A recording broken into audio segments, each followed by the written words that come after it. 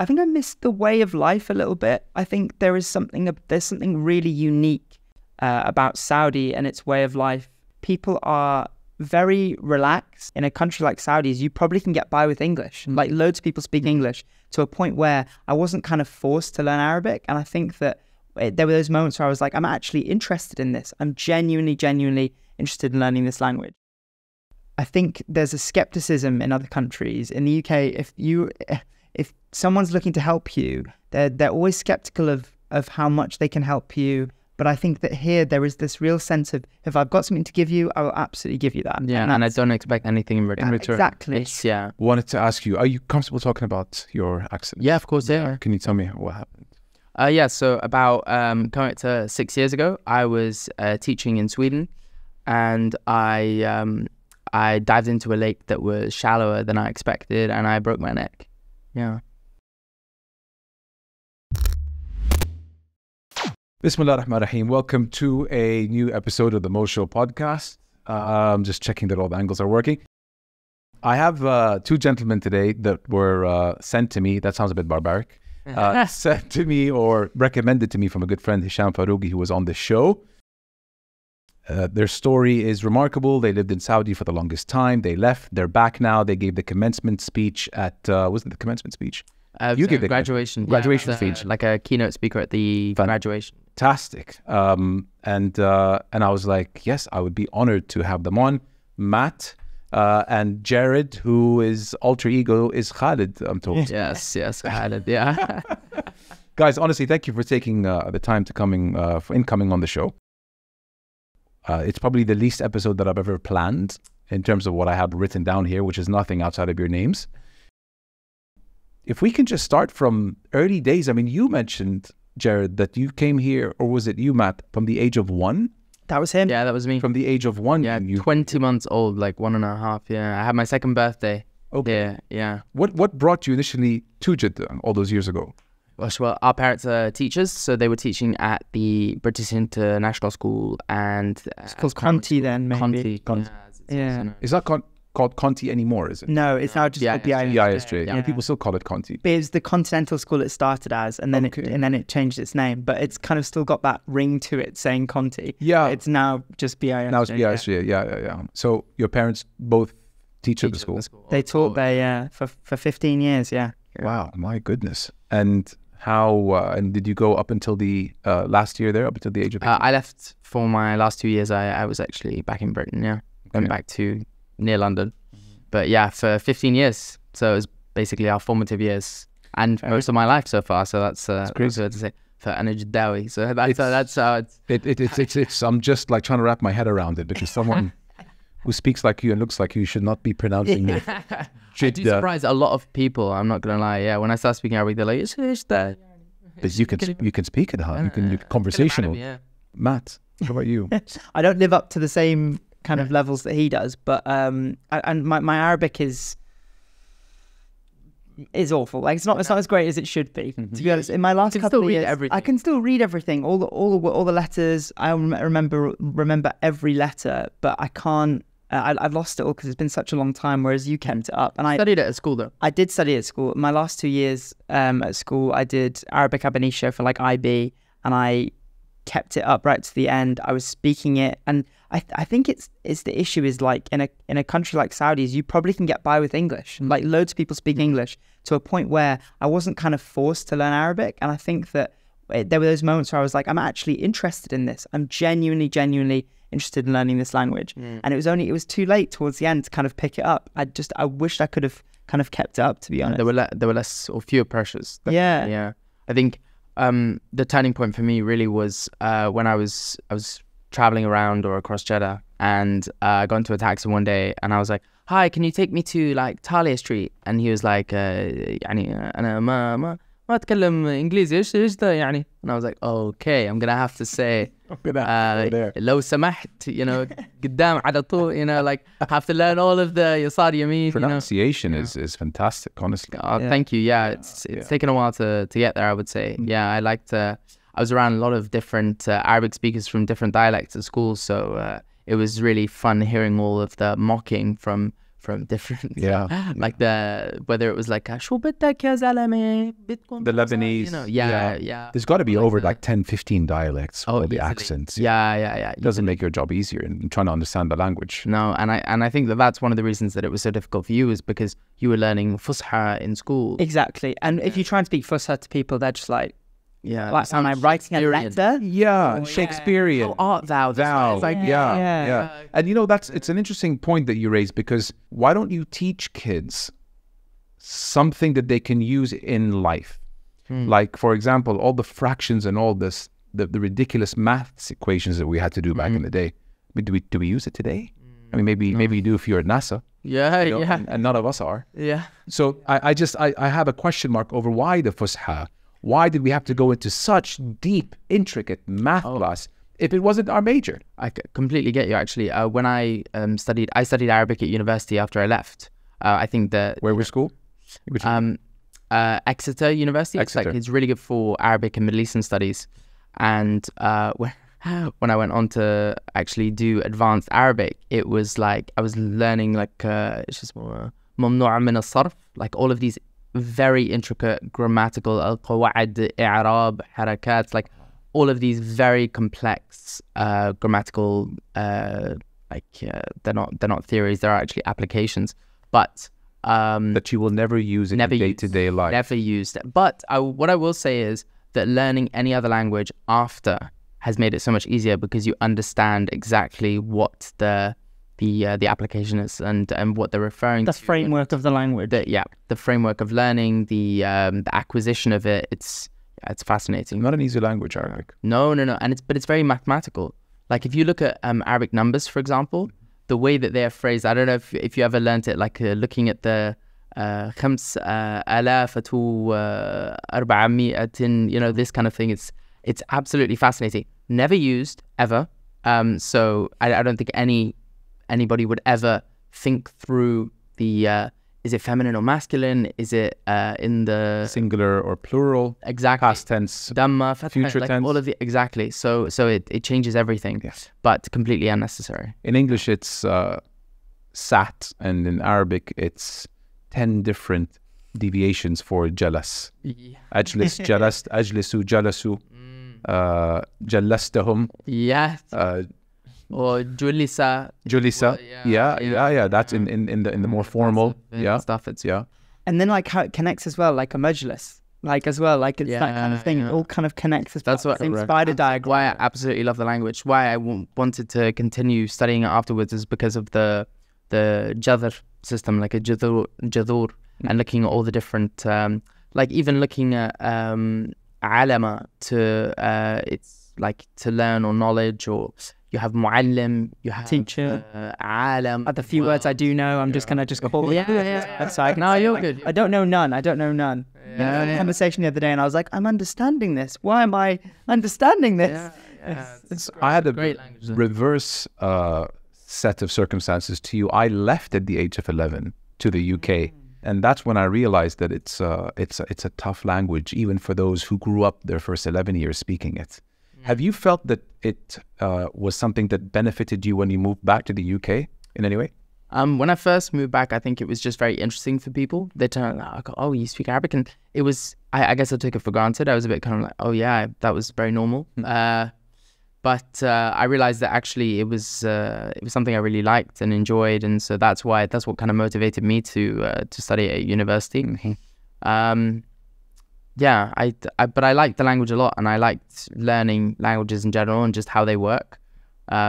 And then going on to study at university, I realized I uncovered all of these different, like the grammatical patterns and things, and that's what made me love the language so much. I think watching the odd movie would refresh your Arabic memory as well. It's one of the better ways to learn a language. Yeah, so watching movies. Yes, I mean it's why Americans, that people have an American accent, because of American media. People always say, "Oh, I learned English from Friends," and therefore they have an American accent when they speak. Totally. For me at university, it was mostly just surprising people, like any Arabs who were on my course or any Arabs who were walking through the streets of like the middle of like a town in Lancashire. I'd just go "Sabah khair," and they're like, goodness. Great. Who's Yeah. this kid? Yeah, Why is he yeah, speaking yeah. Arabic at me? Am I having a stroke? Like, what's happening? Like, it's Just just looking up weird. into the sky. God, is that you? Yeah. It's bizarre. But that immediately brings you closer together. If It you're does. speaking a language, especially one like Arabic, so far away in a far-flung country, you immediately there's an affinity between you. There's a connection. There's a reason. And I think that's with any language, but I think accents and everything, especially when you're able to kind of speak with a similar accent to somebody else, there's a sense of, I think it's like in the UK as well, no matter whether you speak exactly the same language, if you have a similar accent, there's some weird kind of connection. Yeah, definitely. Absolutely. Definitely. What's the most thing you both miss about, I mean, we're going to get into the changes that you've seen since you've left, and it's actually, you two are like the perfect case study because you left before everything changed. 2010? We left 2012, yeah. 2012. Yeah. Brilliant. Perfect. You guys are the perfect specimen I need for this experiment. I was spoken to people, the first thing is that, hi, how are you? Oh, it's changed so much since you've left. Like, what do you make of the changes? Yeah. Everyone says this all the time. Yeah, it's what do we miss so much about it? I think, well, like, I was not going to just simply say I'll bake, but like I was going to say like... Well, that hasn't changed. Yeah. Although the menu has become more extensive. Yeah, and there's so many more of them, and the branding and everything, and there's now little pop-up Al Bakes everywhere. But no, They're in Riyadh now as well, and the Eastern Province. They used to just be a Western focused. Yeah, now people they used to come from Riyadh just to have Al Bakes. Dubai as well. Yeah. They're there now. Wow. Yeah, my friends in Dubai are over the moon with it. So that's one thing that you missed. Well, I mean, yeah. Yeah, just the fast food, really. The The fast food. You can't get that, you know.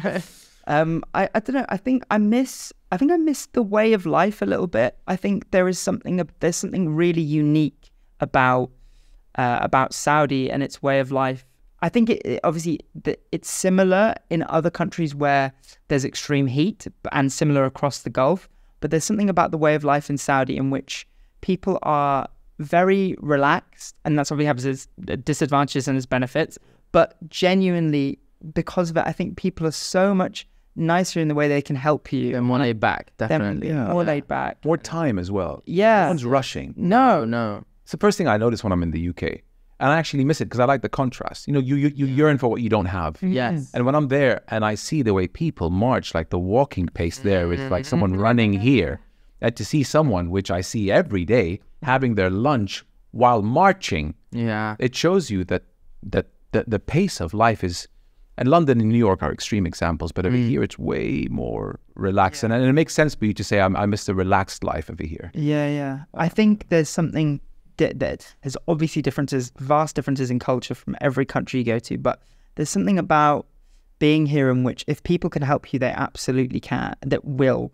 And I think there's a skepticism in other countries. In the UK, if someone's looking to help you, they're always skeptical of how much they can help you. But I think that here there is this real sense of, if I've got something to give you, I will absolutely give you that. Yeah, and I don't expect anything in return. Exactly. It's Very common, more common when I moved back here in 2010 and joined the company that I worked for the past 13 years. I started traveling Saudi a lot more. I was very much Jeddah central for me. I barely even went to Riyadh. Then I started going to the northern parts of Saudi, Hayl, Tabuk, down south to Abha. I got to meet the thoroughbreds of Saudi, the Bedouins. You want to talk hospitality? That's where I realized where it started from. Not the city, not us city slickers, the Bedouins. Yeah. That's really where hospitality was born and just radiates across the country from the tribesmen and women. Like in Hayl, can you believe, and I've said it on many episodes, but it gets me when I saw for the first time that nobody, or let's say 90% of the people residents of Hayl, which is a major city, million people there, just shy of, no one locks their front door. Wow. It's open, 3 a.m. Yeah. The first thing, honestly, first thing that came to my mind, of like the mosquitoes, and they're like, no mosquitoes here. Front doors open, very normal for someone walking by or walking through the neighborhood to go in, have a cup of coffee, whether the owner is in the house or not, and the date, and be on his merry way. Which country in the world has something similar to that? I mean, again, these people still live the way they did 200-300 years ago.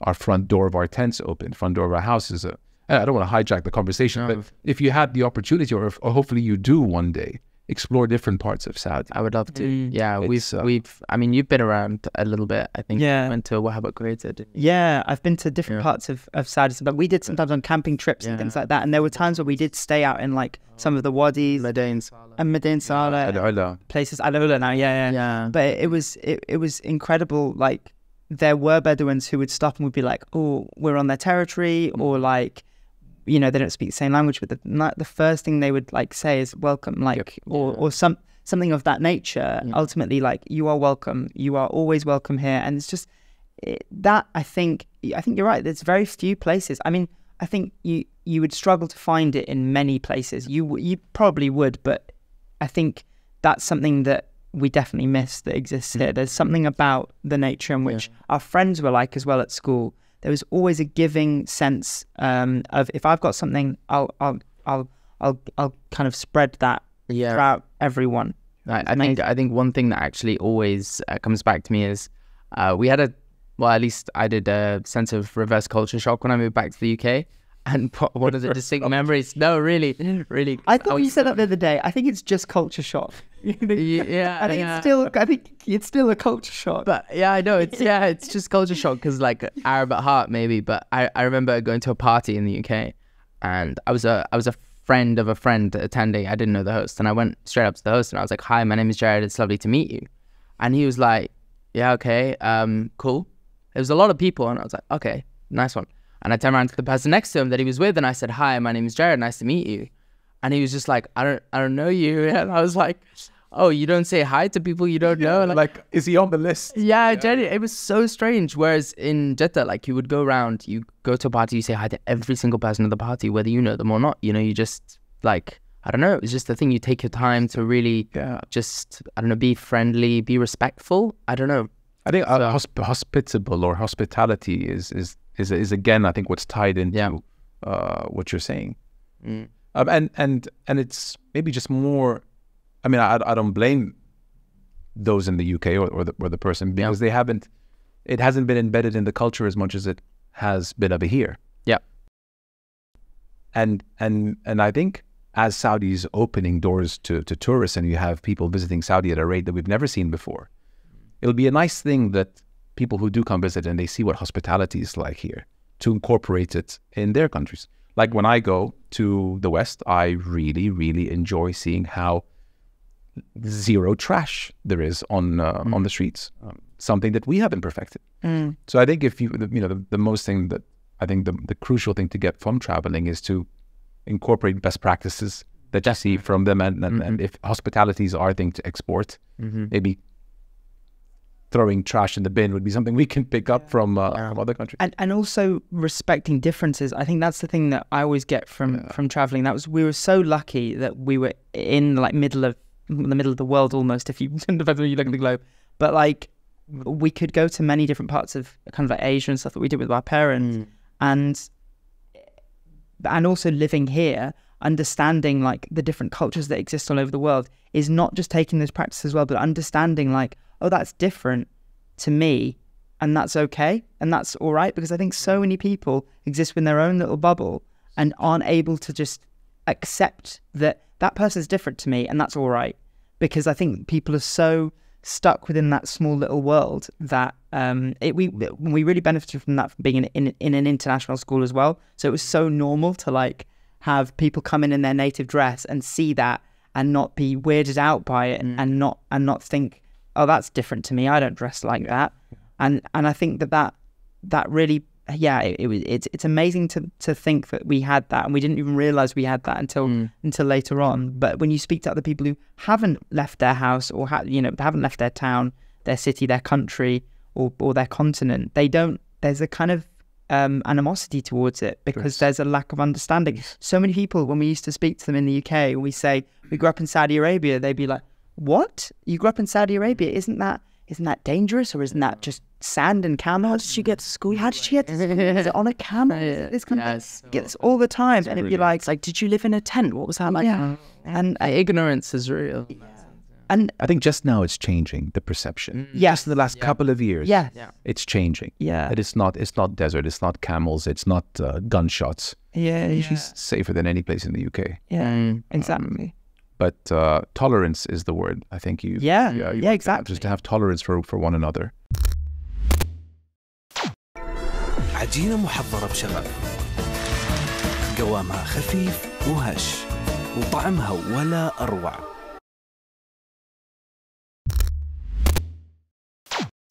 And you know what? Dubai does it well, I think, with all the nationalities that are there. I think 200 nationalities, something ridiculous, the number of nationalities that live there. And because the indigenous is 7-8% representation of the country, you take them aside, it's really like a global village where you just have, it's a melting pot of different nationalities and religions, and it just works. What else? Okay, so remember this thing on Instagram a few years ago where you had this 10-year challenge? People used to take a picture of themselves 2010 and then in 2020, and then you compare the two. It's perfect because you come back at a chance to compare everything you saw then against now. Have you managed to experience the attractions that are happening here? What's the first thing you noticed besides Al-Baik? What have you noticed that was eye-popping to you? Gosh, just so much, so many buildings. Women driving, guys. It has to. Yeah, I think women driving was the first. I think actually at the airport we saw a girl in a t-shirt, and it was just a bit kind of like, oh no, abaya, wow, that's the first. You know? Yeah, that's the first. Yeah, become optional. Yeah. So that was. We didn't actually know that. I didn't actually know that abayas become optional. Like I think that was something I'd heard. Some people were going out without abayas, but I didn't know that was like something that everyone was now doing. Yeah. And I was like, wow, okay. 10 years ago, to wear a non-black would be a story. Yes, definitely. And you'd get like kind of harassed by some of the religious police. Yeah. Which is another thing we noticed now is not a thing. They're more relaxed. Yeah. That we remember so much. So just going around, we were like, that building's new. That building's new. Oh, that's no longer a thing. Or yes, that was big. A lot of the like roundabouts that we remember are no longer like. Thank God. Yeah. They just don't work in our city. Because with roundabouts, courtesy is needed, and that's something that we strengthen. Courtesy along with knowing where to put our trash. But definitely some of the roads have changed. The Corniche. The Corniche. Incredible changes. That's because we remember it when it was literally just like to put it lightly, no, it was actually very polluted. It was actually quite damaged. Like it was an eyesore. It was just quite there were some nice parts to it, but it wasn't somewhere you could literally go for a nice long walk. Correct. And if you did, you'd have to kind of stumble your way through these kind of like concrete blocks and bits of sand and not step on the road. And I've stepped on the road and step back off again. It's beautiful. I think it's Jeddah's best story of the last decade. Yeah, stunning now. Just if you look at how many people go to it on a daily basis, how many lives are touched by that, it's become an attraction. Yeah, definitely. And really, like, I've had foreigners that have come in to Saudi, come into Jeddah and said it beats anything globally. Yeah, like South Beach in Miami, what's Abu Dhabi's Corniche. They were trying to place where in the world is there a boardwalk as pretty as this. So that's a major upgrade, honestly. Yeah, definitely. The Corniche was one of the biggest improvements. We went on a walk down it last night. Yeah, it was amazing. Stunning, and it's just continuous as well.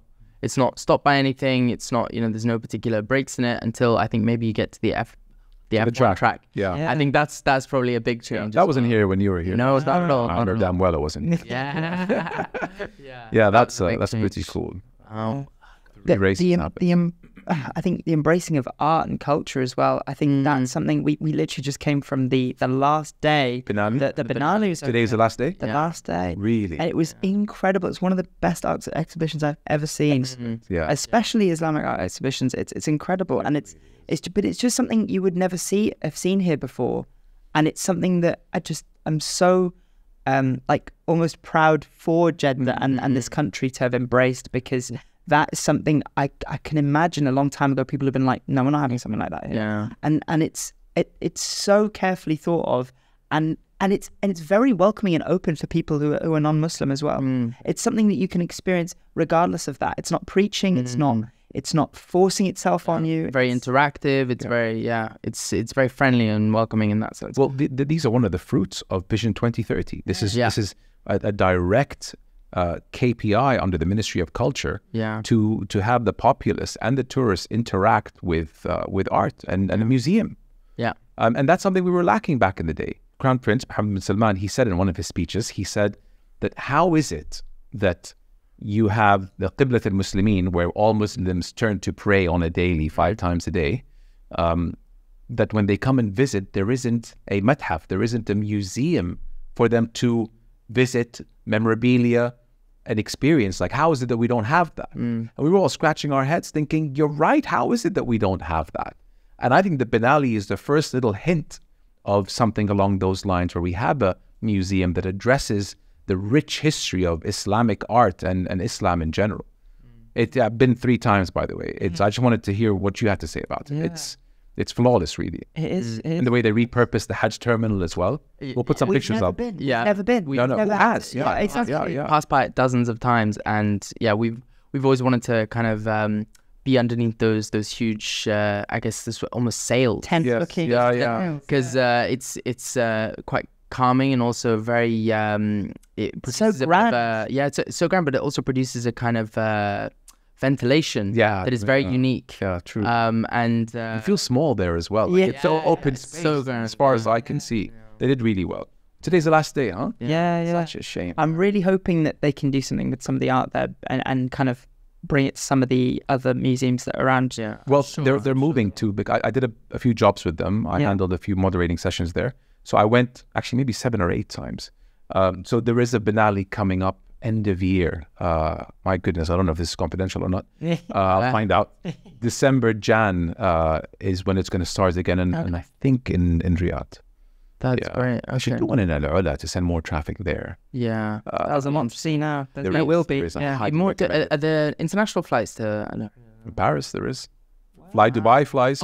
Actually, I did hear about that from Paris. By the way, I called that 2 years ago on a podcast. I said that give it a year or 2 and international flights from Europe will fly to Al Ula. And literally 6 months ago, Saudi Airlines puts a flight in from Paris to Al Ula. Yes. 2 or 3 times a week. I work with Saudi Airlines. I should know that. Yeah, I have. Absolutely. But okay. Translation, cool. Right? You do some translation work? Actually, I work for like a data company and I deal with a lot of Middle Eastern clients. So it's really good. I get to use my Arabic. See, I told you that I had a feeling that you can use leverage on the Arabic that you do know. Yeah. And act like a bridge from east to west. Yeah, in so many ways. Yeah. Because I do feel half and half, when people ask me, oh, where are you from? I literally cannot say, oh, I'm from this place, because I feel like this, this was half of my life. Yeah. So it's very complicated as an answer when people ask where I'm from, and I go, I'm not really sure. Is it where my parents live now? Is it where I went to? It can't be where I went to uni. I didn't spend long enough in the UK. But I'd say, oh yeah, I'm British, I guess, but I grew up in Saudi Arabia, and it's always like that added kind of element to it, because most people would have most people judge you on how you look, don't they? And they're like, oh, that person's from there because that's how they look. Yeah. And in reality, but it feels really kind of strange, because I can't necessarily say like, well, we might jokingly say Anna Jadawi, but it feels strange because it's so difficult to apply for citizenship here for me to say I would actually be Saudi. But at the same time, lived here 1 more year, we could have applied for really 15 years. Yeah. Okay, is it? Okay. Minimum, yeah, and then you could apply for a passport. Is it? Yes, yeah. And I was like, okay, I could get dual, and then I was thinking, I didn't know that they gave them out like that. Yeah, I think if you live somewhere for 15 years, you can apply for either a citizenship or I remember someone saying this to me, and I didn't. At the time, I didn't even consider it. I don't know whether it's like that anymore, but yeah. Interesting. But it definitely has a huge mark on who we are, as in... molded us in so many ways, for sure.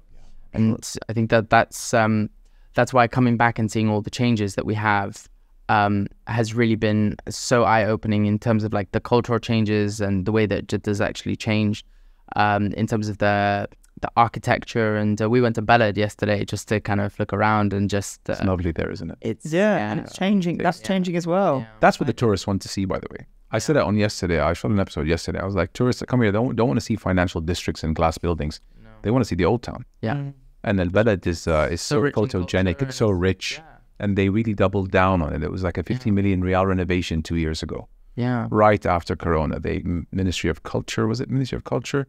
Through the Al Balad, some development company that is responsible for repurposing and rebuilding Al Balad. They pumped 50 million into it, and now you look around, they changed everything. It's stunning. It's so gorgeous. Clean. Yeah, it's the roads as well. Yeah, exactly. That's one thing. I mean, as a wheelchair user, I was actually just like, wow. You can actually go here. Yeah. So, like stunning, because we actually traveled to Morocco back in to Marrakesh back in November, and it's very similar in some ways. You know, an old town, lots of market stalls. You know, very very old architecture. That's in some ways a similar style with the way that they're built in the wooden kind of frames and things like that. I noticed some of the buildings.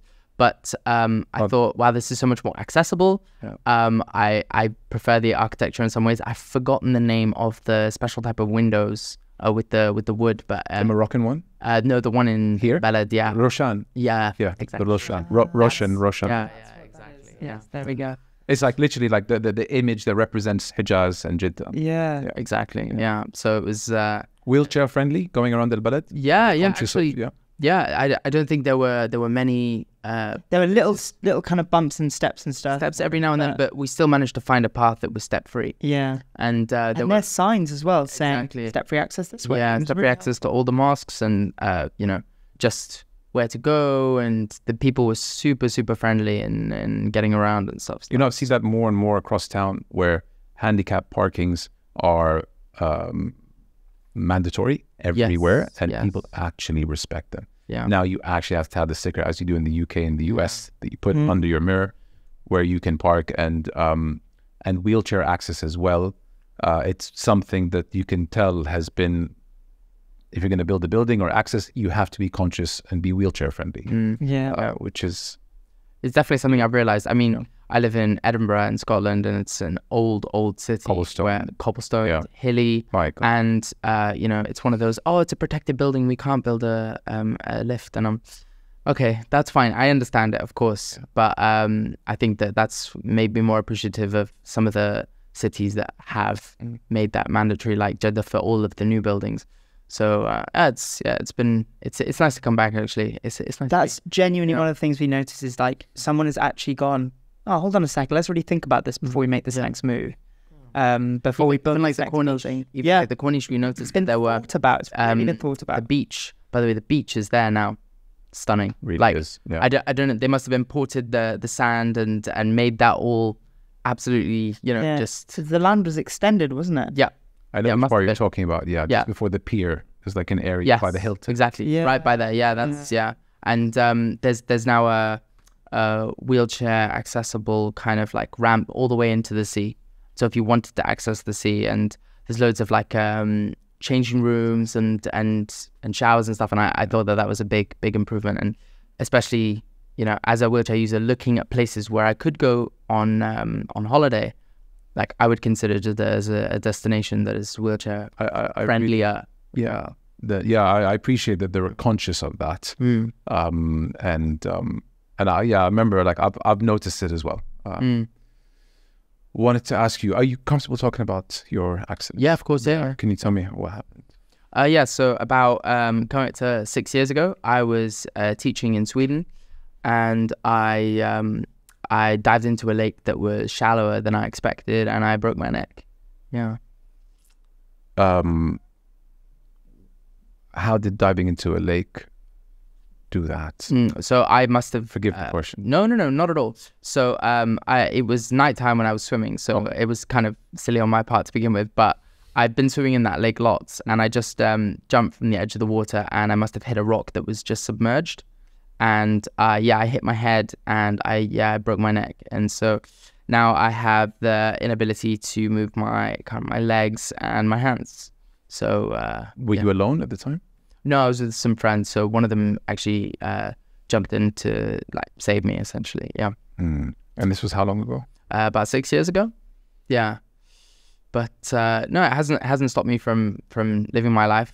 And I've had lots of great opportunities, like even traveling and coming back here, or as I said, like traveling to Morocco and loads of other countries. And I play different sports, I paint, and there are lots of good opportunities. Thankfully. It's all about attitude, and you have a very good attitude about it. I think there are many people who've having in the sidecar experienced this journey with you in a way of like as part of your family. Have met so many other people since then and learned so much about disability that you might kind of look at someone like Gerard and think, oh, everyone's like that who has a disability. And there are many people who are incredibly inspiring, who have kind of seen obstacles and gone, we should remove those obstacles, or I'm going to overcome those obstacles. But I don't think there are enough, and there are many people who are not grabbing the opportunity to do those things because they don't know that a lot of things are accessible to them and that you can do. Like and often is the case that you think, oh, I can't do that now, or I can't play FIFA, I can't do this, I can't do that. Looking at what you don't have rather than what you do. Perfect example, literally playing FIFA. I said to myself, oh, that's a shame, I won't get to beat Gerard at FIFA again, or lose. But no, we found a company that do adapted controlling and technology, of which it turns it into like a big Velcro board, in which he can tap the buttons and we can play. And it was amazing. He beat me. So chatting shit. But it was less about that. But the more important thing is we could actually play again. Which is amazing. And it was so cool to be able to know that was possible. But you didn't even, and that up until that moment, you don't know. So I just think a lot of people genuinely, when they have that happen to them, or they have any kind of major life-changing event or circumstance, in many cultures, people just regress and go into their homes, don't come out again. They're not seen or heard. And I think Gerard is like genuinely taking this opportunity to be like, you know what?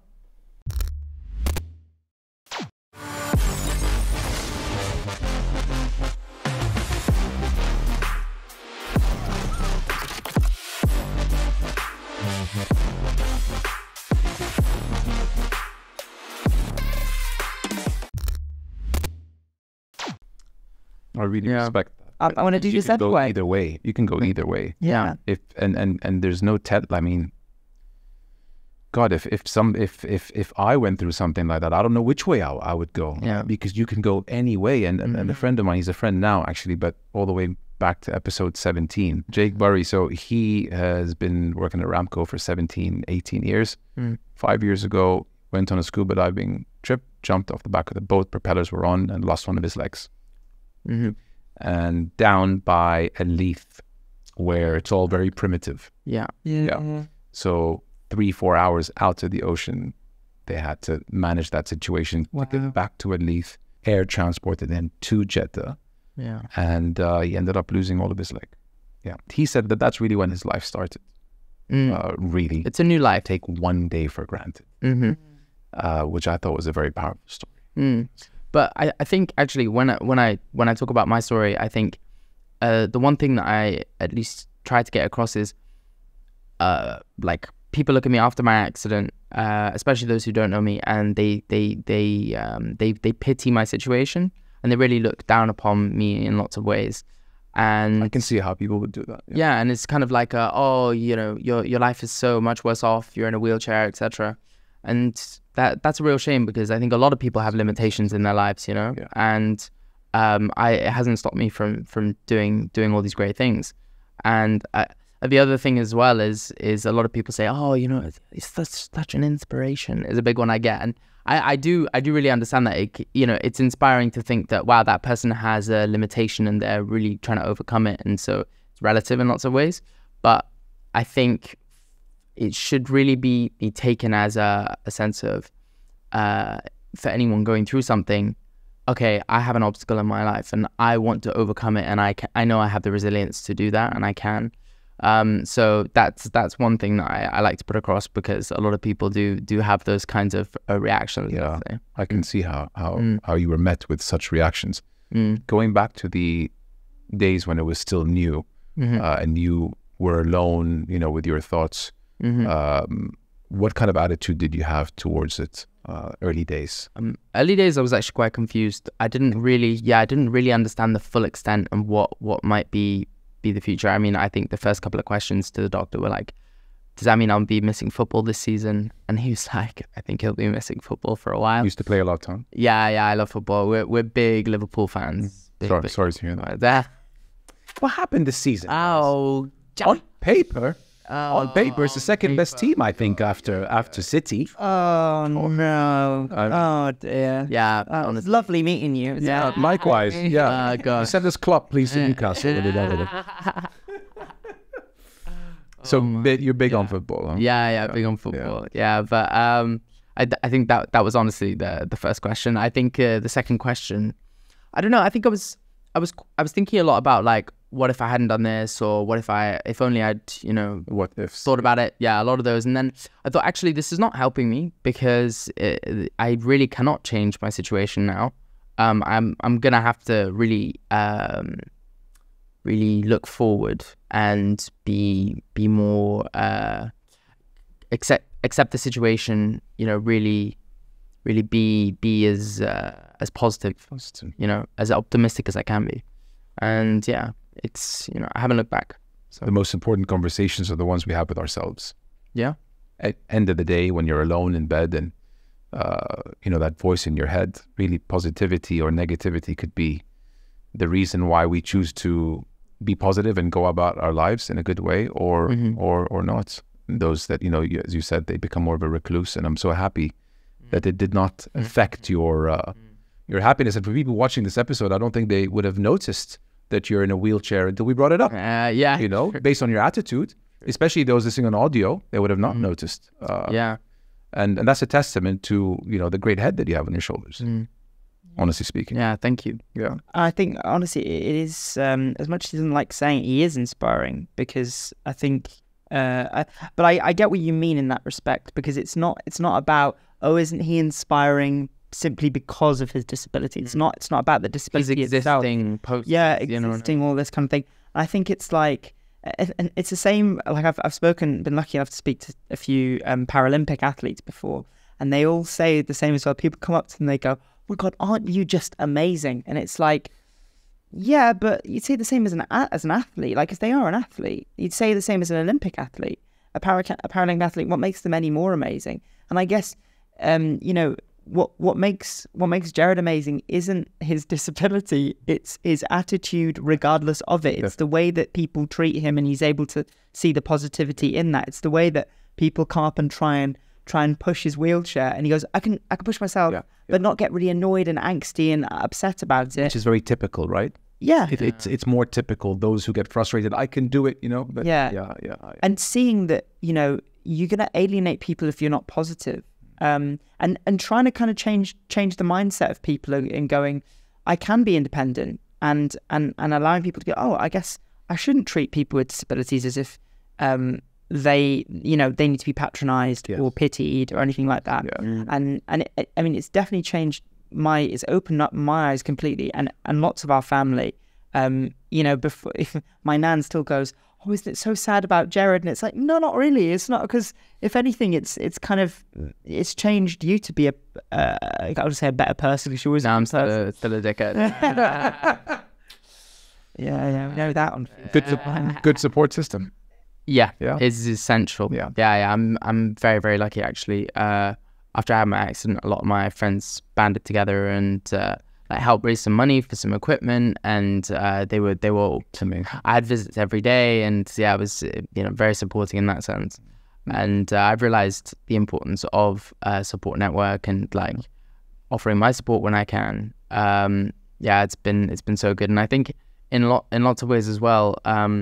It's been very good for educating my friends. I mean, I was ignorant to a lot of the needs of disabled people, or just what kind of equipment's out there, or I don't really know a lot of different things. But I think in many ways, like if you look at the attitude of our parents now, I think actually our dad laughs a lot more about like, I make disabled jokes all the time because I can now that I'm part of this minority. And it's really funny to actually hear him laugh about the things that I joke about. So yeah, it's funny. It's A lot of people are taken aback by it sometimes. They're like, can I laugh? Can I laugh? Yeah, I know, it's like, jokes, honestly. It's like, no. Yeah, I started doing as like stand-up comedy, or sit-down comedy, I guess is more accurate. And it's a very cathartic experience, really. But yeah, I'd say, yeah, it's good fun. Yeah. It's just it's mental as much as it is physical, and I think that's why it's it's such a challenge for people who, you know, go through something like that. It's really, obviously it's physical, but it's really mental as well. When I get a paper cut, it's mental for me. You know what I mean? So I admire your attitude, honestly. Like, I'm learning a lot from you. I just, you know, like we have our food, we have our shelter. We have our security. If you think about it, there really isn't much to complain about. We're very privileged in different ways. Alhamdulillah, educated, and all that. Yeah. Lots to be thankful for. Yeah. Some deep questions. A human behavior, Matt, that most annoys you. The human behavior that most annoys me. Yeah. What gets under your skin, ruffles your feathers? That's a really difficult question because there's so much that annoys me, but I guess it's people not being patient with others. And that's probably one of the things that annoys me the most, when people aren't patient with you. It takes me a while to understand things sometimes and get across things. And if people aren't patient enough with you, it comes from a place of ignorance for me. It's like almost, oh, I've understood this. Why do you not understand this? Or something similar to that respect. Or I'm doing this quicker. Why are you not doing this as quickly? Or whatever it is, whether that's work, friends, you know, whatever it is. It's having patience with others, and people not having patience with others. The opposite of tolerance. Yeah, which is something that you were alluding to earlier. Yes. Yeah. Funny because you have so many intolerances. I have many intolerances. The irony being that I hate intolerance and I have many. The irony lactose one of them. Yeah, that's one of them. Yeah. And the other irony being I'm the most impatient person you can find. Yeah. You got to make it work somehow. Yeah. Yin and yang, you know. Yin and yang, yeah. Worst fear, Gerard. Do you have a fear out there that you fear the most? Do you have a fear out there that you fear the most? You get where I'm going. Like, what is my biggest fear? Apart from spiders, I really don't like spiders. I would say, I hate spiders. Yeah, I know, they're the worst, honestly. I remember once we were actually out in the desert and someone came across a camel spider. You know, this camel spider. I'm uncomfortable talking about spiders. Yeah, I know. Sorry, I'm arachnophobic, 100%. Same here, honestly. I genuinely, yeah. Does that to you? You feel like... Yeah. Oh, no, they're so creepy. So there's such a thing as a camel spider? Yeah, literally, like, yeah, well, yeah, I'm sure you can imagine the size and what they might do. But apart from spiders, I think... And this has probably been something that it's still something I'm actually dealing with, I often feel like I am worried about embarrassing myself. And that's really weird after having a disability where a lot of the things you do, even your bodily motions, are can be perceived as embarrassing. Just because I think actually... growing up in the Middle East, especially in Jeddah, it's all about like your reputation in lots of ways. It was all about like whether it was like the people you knew or the parties you went to or just the right kind of friends or, you know, all that kind of stuff. I think that not being a part of that, being excluded and being lonely, it's almost like humiliating in some ways. And I think that it was a big part of growing up is not avoiding that, I suppose. And it's still something that I'm coming to or getting to grips with. But I've learnt to kind of process that in lots of ways because I will naturally spill a lot of things. And I require a lot of help. A lot of people help to facilitate my life. And disability can be seen in lots of ways as something that is humiliating, something that you should put in the background and not kind of expose or address or anything like that. And so, although I sometimes feel like it's not my job to be educating everyone, it should just be something that is more represented in society. At the same time, I do feel like a big how can I put it, like somebody that does represent the community in just simply being out and about and having someone help me, or having someone, or needing assistance with things, and people looking over and going, oh wow, is that what he does? Or it's the problem with our society. We have a big staring problem. I think it's just a lack of education. If you saw more people needing help on TV, in films, then it would just be like, oh, he's just another one of the people that needs help. It's not a big deal. Whereas I think that the fact that it is so tucked in the background, as soon as it comes to the foreground, it's a case of like, oh my gosh, what is that? Wow, it's abnormal. I need to consume that moment. It's very you really notice it. I'll wheel into the room, or I'll wheel into like a space, and you'll just see a lot of people looking over and being like, oh wow, that's so different. But it wouldn't be different if it was more represented, or if it was more kind of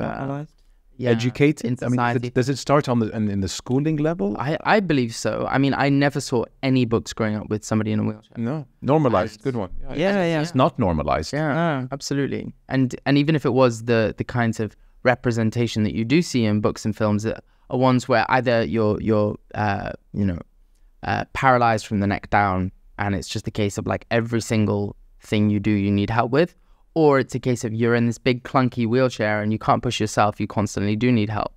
And it's a balancing independence with representation is really difficult. So it's, I don't know, it's no, I get it. It's a tough one.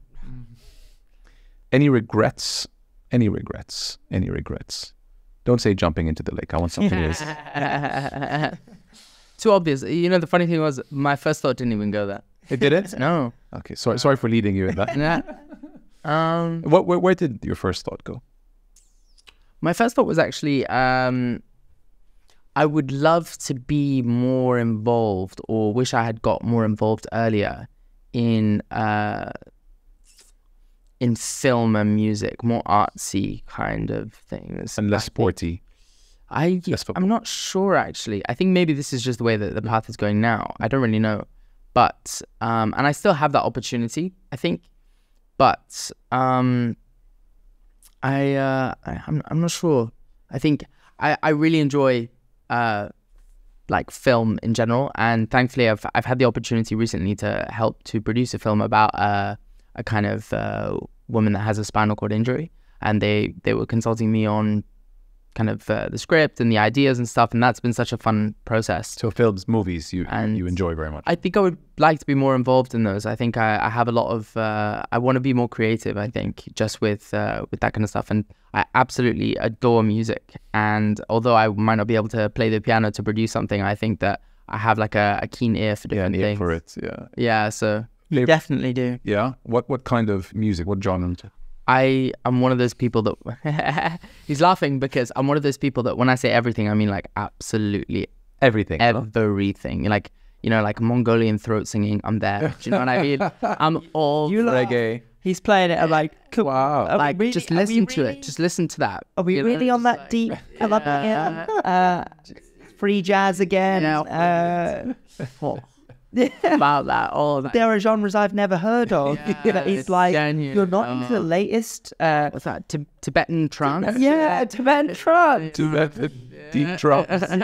Exactly. You won't believe it. How about movies? Any favorite ones? Depends on the genre, I would say. I have every. Do you have a favorite one? I do.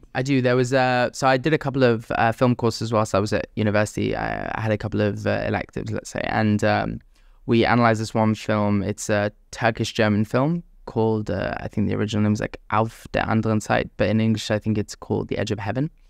Fatih Akin, and it's incredible because... That's your favourite film? Yeah. Wow. Yeah, it's amazing. Is it spoken in Turkish or? Yes, half Turkish, half German. Okay. Yeah, and... Interesting dichotomy. Yeah, no, it really is. It's about I guess in many ways his identity as being a Turkish German or a German Turkish. There's a big Turkish settlement in Germany, definitely, right? Yeah, huge. Yeah, there is something there, and he has a very like divided identity, and so. But I just love it because in every single scene, everything that you see will have a meaning of some sort. So like you'll go past, it'll kind of show the number of a door, and that number will refer to a unique date in either Turkish or German history.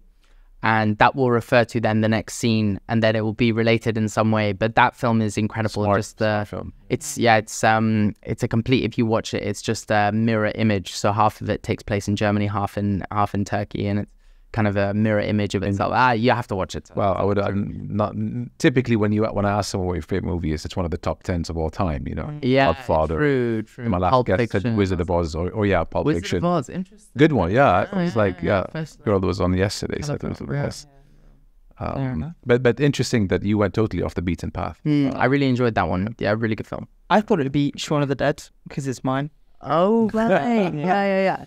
I mean, if you're going comedy, yeah, definitely. That's like one of our favorite films. Yeah. Yeah. The zombie one, yeah. Yeah, It's like, yeah. Shaun of the Dead. It's a joke version of the Dawn of the Dead. Yes. Yeah. Yeah. It's the British film. There's something about that trilogy. I mean, yeah, the first two especially, to have a real significant like place in our heart because it was one of the first when we were just kind of coming of age and watching and understanding comedy.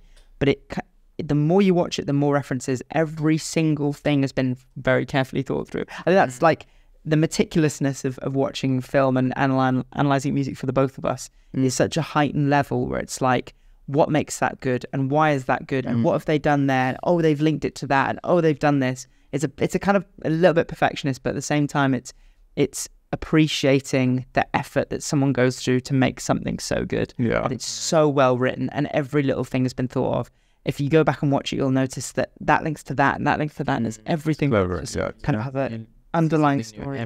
All about the writing. Is that where it's won or lost? The script, the writing, is it either won or lost? I think so. Yeah, and in lots of ways, it's the things they choose to put in the scene as well. Yeah. Like, you see a shot and there'll be something kind of like resting against the wall, or the way that they've shot it, like even just the mirror scene where he pushes in the mirror. Yeah. Like that's just, I think he's taken lots of different techniques from other films that just make, they're kind of like jump scares, but they're also, it's comedy at the same time. So it's quite It's Edgar Wright's directing. He's so good. But I think that's the thing about it. It sounds obvious, but like every little thing that goes into it, they've spoken about it before about their filmmaking and how, getting the right location manager and getting the right person who's thought of the props and every little kind of element, the cinematographer, the color grading, that everything that makes it what it is. It kind of has such a profound impact on it that takes you to a place that it is, and tells that story in a way that makes you connect with it in a completely different way. Like, and I know the acting I think is often not the biggest part of it. It does actually, like, it's the main thing that people get the awards for. It's the thing that people know people from.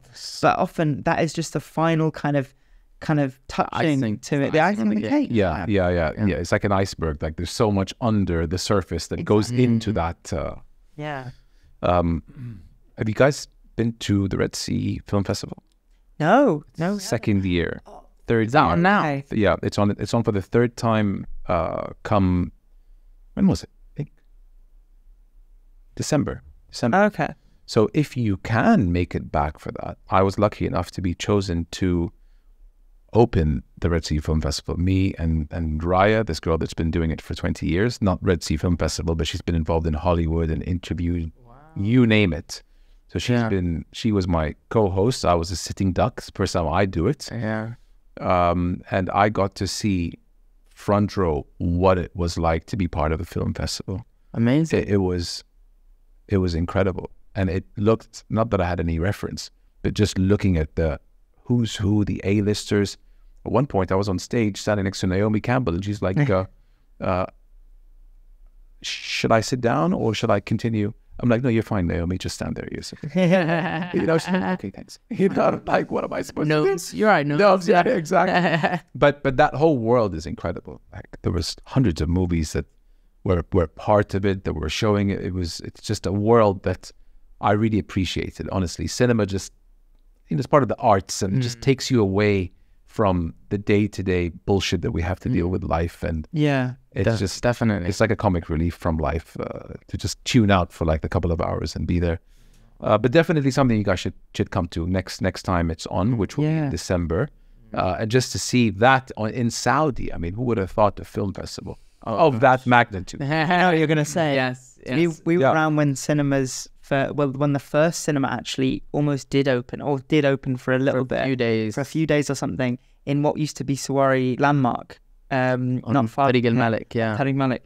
Okay. Actually, very close to here. Yeah. Okay. You know where, I know. like, Yeah. big Sawari Landmark Yes. was? I think it's now like Dialysis center. You know, the one that's like I think it's a government building with a huge. It's right there next to. Of course. Yeah. It had like an ice skating rink on the second floor, and a little food court and things like that. Yeah. And it was like shaped round like this, and it in the very corner there was a cinema, and they tried to run it, and this was honestly back in like 2006-7. How did they get approval? I have no idea. But people went in. Maybe it was just for families only, and therefore there were just kids in the audience. Yeah, mum and dad. So I don't know, but it was they were just trying it out, and they actually had to stop it a couple of times because it got so hot in there, and they not thought of fans and things like that. It was like it was mixed as well. It was like loads of kids around, and I think we sat down and watched Valiant, the pigeon film. I think we're about to get some people into trouble here. It was the guy running it was called. But then it shut down a few days later. Yeah, and then we were like, we never saw cinemas again in Saudi. As I was saying, like a while ago, I think it was very much forgotten. There'd be this idea of there'd be such a negative kind of association with culture and the idea of art and music and film and these things, and not understanding that free expression of that element is so important in quality of life, as you were saying. Yep. And I think the more that people neglect that, the harder it's going to be for people to enjoy their life in a country. And you know, as much as people might see it as kind of something, you know, becoming more westernized, I think it's not about westernization. It's about allowing yourself to be yourself within a certain respect. And I think that is a human right. Like it ultimately is, no matter which country you're in. It's so important to have modernization. I would say is important. Modernization, not necessarily westernization, but to modernize. Yes. To be current with the times. Yeah. Agree. To compete on a global level. Sorry, go ahead. No, I was going to say actually, what you were saying about quality of life, I think one big difference that I remember was like now just going around and not seeing family section and single section. How about that? I think that was a big change, and I think even discussing that with friends when I went back to the UK was a big thing. I think excuse me, some water.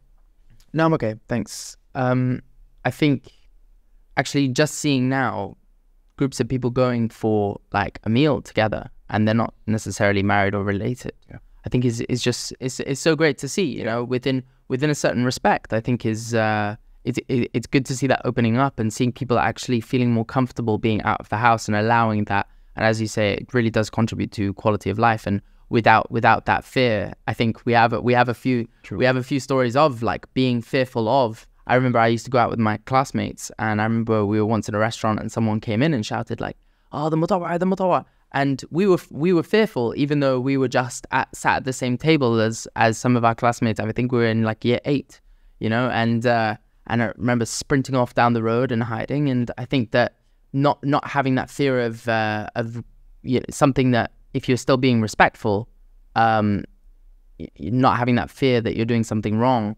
and just having a meal out is something that you weren't doing anything wrong. No, I mean it's now it almost felt like you were a criminal. Yes. And I think that was something that seeing that change and allowing for those, as you say, like modernization, you know, aspects of life, I think has been one of the biggest things that we've noticed. Definitely, society was suffocated.